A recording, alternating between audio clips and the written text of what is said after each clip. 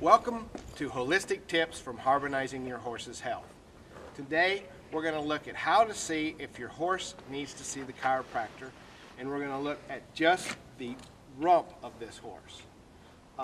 Couple things we want to do is we want to make sure when we look from the back of our horse that both sides of his gluteal muscles are even. Now, his gluteal muscles, so we want to square him up, even weight, and we're looking at his nice rump here. Okay? This muscle here should be equal to this muscle here.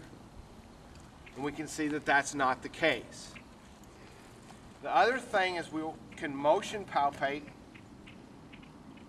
his SI joints, and you see he leans into me on this side.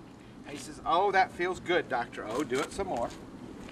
And if we come over here on this side, he kind of moves away.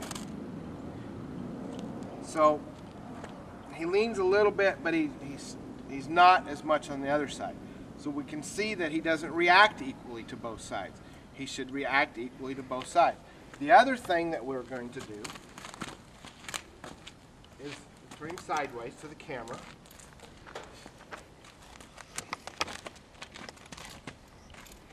We can ask him to collect, okay? And if we ask him to collect, you notice I'm standing beside the horse. We ask him to collect, and he should respond by bringing his rump under, arching his back up, and we should do that. Now, we're going to go get him adjusted, and we'll come back and show you the results of after one chiropractic examination.